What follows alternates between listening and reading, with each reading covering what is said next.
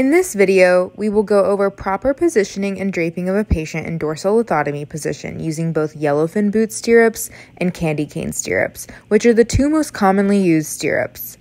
Boot stirrups are usually used in cases longer than 30 minutes, while candy cane stirrups can be used in cases that are less than 30 minutes. Proper positioning in the OR is important because incorrect positioning can lead to regional ischemia and peripheral nerve injury. First, we will go over the Yellowfin boot stirrup. Press the bottom portion of the bracket to allow it to latch onto the rail. Attach the bracket to the lowest portion of the side rail on each side of the bed. Latch the top portion onto the bed first, followed by the bottom portion. Look at the bottom of the boot foot to determine which side of the bed each boot should be placed. Next, take each boot stirrup and insert the metal portion into the bracket parallel to the bed. Make sure the stirrup lines up and does not go past the lowest portion of the side rail. Make sure the patient's buttocks are at the lower edge of the table. Place the legs simultaneously into the stirrups to avoid extension of the hip joint or torsion of the lumbar spine. Ensure that the heel is pressed against the back portion of the boot and the foot is flat. Secure the legs into the boot with the straps. Remove the bottom portions of the bed to allow for easier access of the surgical areas of interest. Adjust the leg by loosening the stirrup. To avoid the peroneal nerve being compressed, the lateral lower leg should be free or padded. To avoid compression of the saphenous nerve, the medial lower leg should be free or padded. The popliteal fossa should be left free to avoid compression of the sciatic nerve. The patient's toe, knee, and opposite shoulder should form a line and the knee should be neutrally rotated. You can use the lever at the bottom of the boot to lower or raise the legs. Keeping the legs lower can help avoid interference during laparoscopic surgery or with a lower abdominal incision. Elevating the legs can provide maximal access to the perineum. When taking the patient out of lithotomy position, make sure to remove the legs simultaneously, the same way as when placing the legs in position. Next, let's review how to set up the candy cane stirrups. First, hook the straps on like shown. The bracket for these stirrups is similar to that of the boot stirrups. Like before, press the bottom portion of the bracket and latch the top portion onto the side rail. Place a candy cane stirrup on each side of the bed, making sure that it is positioned perpendicular to the bed to start with. Once in the right position, tighten the stirrup into place.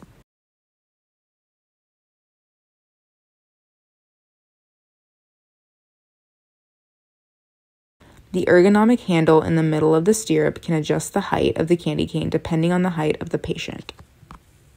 Like before, simultaneously lift the patient's legs into each stirrup.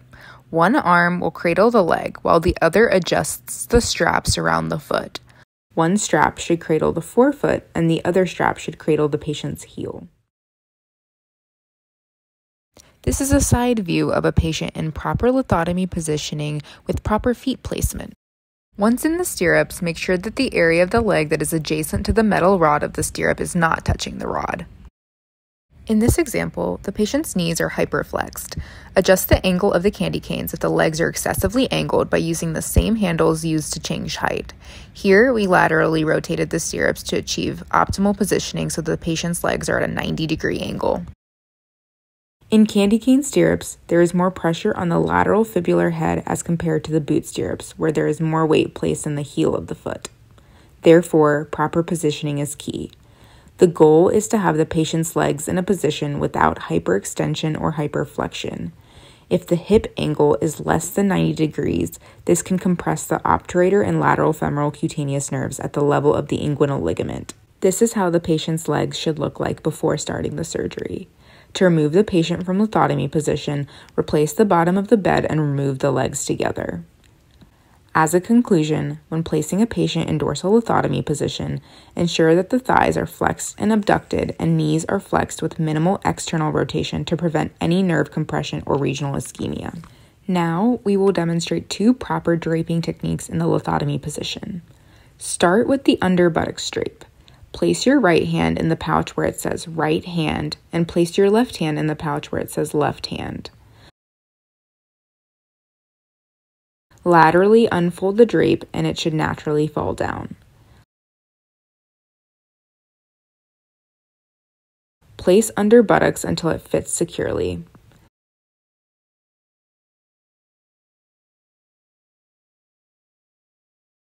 To place the leggings with cuff, place left hand under pouch that says left hand under cuff, and with your right hand, grab the part that says toe and pull out.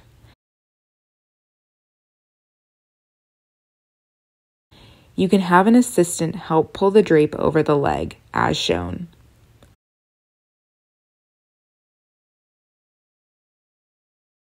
Do the same for the other leg.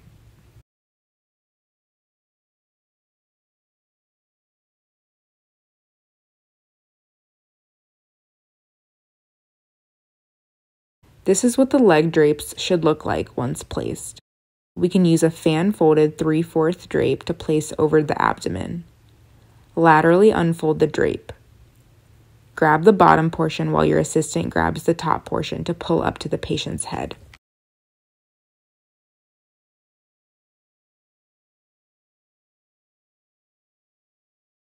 Adjust the perineal fenestration as needed. The other draping technique we will demonstrate is with the lithotomy drape. First, peel off the stickers.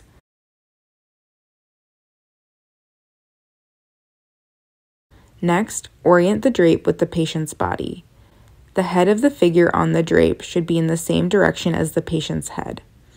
Note the writing that says place on perineum this side up. That is the side that should be touching the patient's skin. Place on perineal area and unfold towards the head.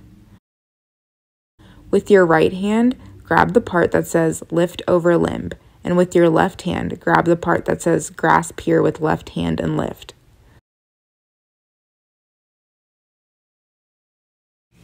Lift over leg, and the drape should cover the leg if done successfully. Do the same for the right side, but use your left hand to grab the part that says lift over limb, and use your right hand to grab the part that says grasp here with right hand and lift. Lift over leg. This is what the draping should look like if done successfully. This concludes our video on how to properly position a patient in lithotomy position using stirrups and how to use two separate techniques to drape the patient in lithotomy position. Thank you for listening.